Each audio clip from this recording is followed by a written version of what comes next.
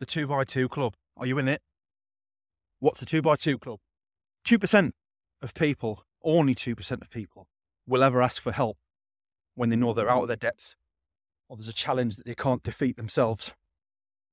98% of people stay with the status quo. Of those 2% of people who ask for help, guess how many actually put that help into action or try and do something about it? 2%. So when I ask people, are you in the 2x2 club?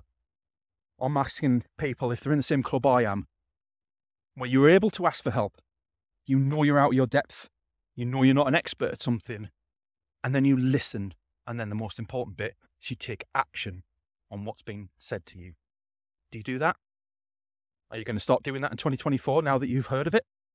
Join the 2x2 club.